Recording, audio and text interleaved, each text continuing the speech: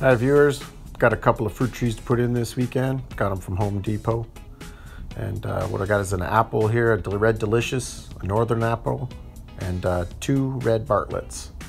What I also have here is a couple of flowers growing on my Jerusalem artichokes.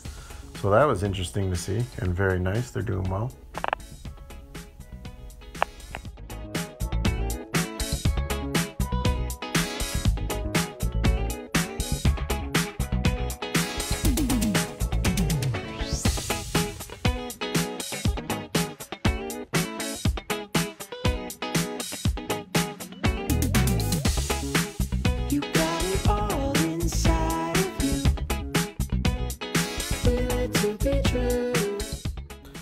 So to fix the apple being root bound as it is, we're just going to loosen up the roots at the bottom there and kind of open it up a bit before we put it in the hole.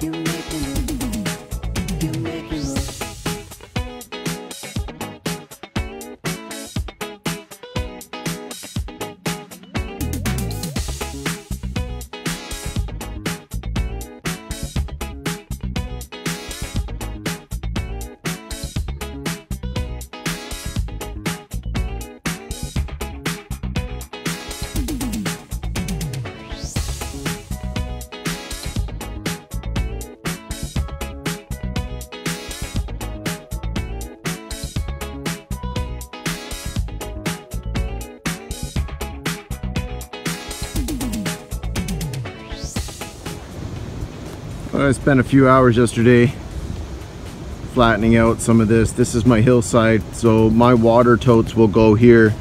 So I needed this a little more flat. This was very lopsided and high spots were everywhere. So now I'll just transition into the hill a bit more. Same thing with here. I got just a little bit more dirt to kind of spread out a bit. And then I also did the inside of the greenhouse.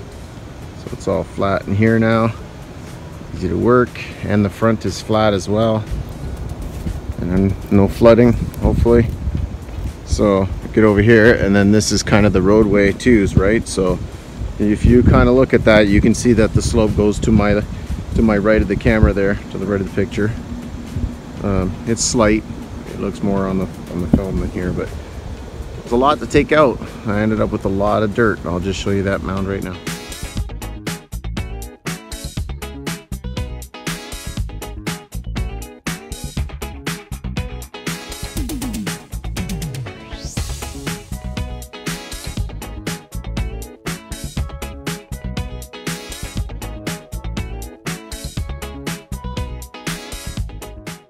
And what I'm going to do is I'm going to mound up these blueberries and blackberries. Just going to mound them up. See, because they have a good potential to give me good sprouts next year. So what we'll do is we'll put them in a bigger pot, mound them up.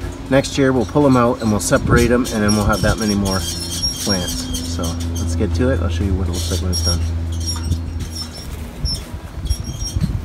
Nice and mounded. That one there might not give me too much there, but it might get shoots from it.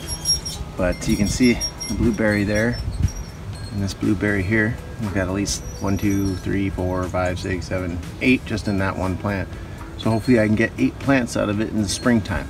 I don't know if I'm going to be putting these in the greenhouse or just putting them in the garage, but either way, we'll worry about that next week. So this is one of my blueberries.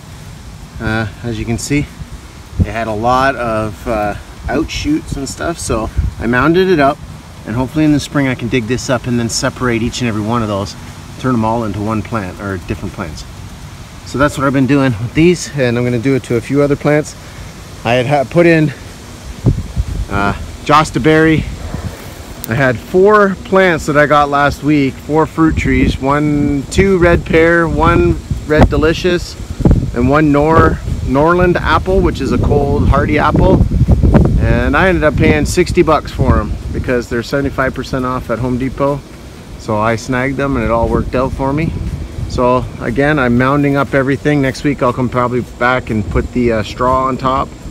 But again, this is what I'm doing, mounding. So I put in, what else did I put in? 1 Josta berry, 2 currant plants, and 2 raspberries. So can't wait to eat those raspberries. In fact, I just had a raspberry today, which I was surprised to get. So yeah, we had to fill up the pond one more time this year because it was really getting low. So we really gave her a good a dose yesterday. It's supposed to rain tonight and maybe this week. And now we're just into filling up the bigger pond. And I apologize if the audio is off because it's pretty windy here. There's even the goldfish in there, but they scattered when the dogs came around and Trevor was standing up there holding a shadow. So I have some of this stop leak here, was on sale. So I grabbed a couple of cans. What I'm gonna do, shake it up real good, and then I'm gonna coat some of these welds that I have so they'll stop rusting. It's like a rubbery coating, too much rust. And just like I did at the bottom here, just puts a rubber coating on it, allows it to last a little longer. And I'll keep it around for touch-ups.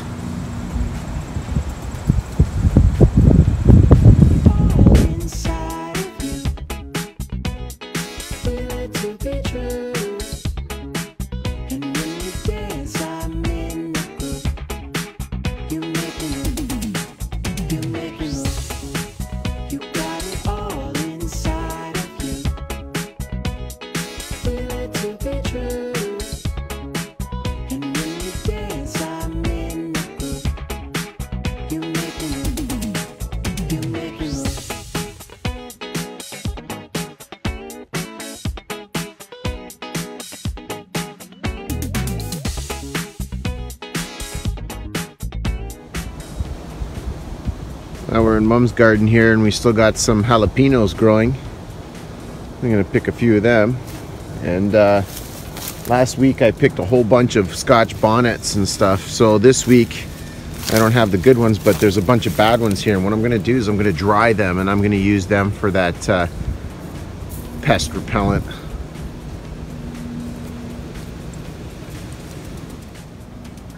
So this is my haul of jalapenos and Scotch bonnets. Do not touch your face after cutting one of these. And yeah, I know some of them are rotten, you know, but it doesn't matter to me because I'm going to dry it out and this is all going to be bug repellent. So I also have some juice that's fermenting upstairs, but we'll get to that later.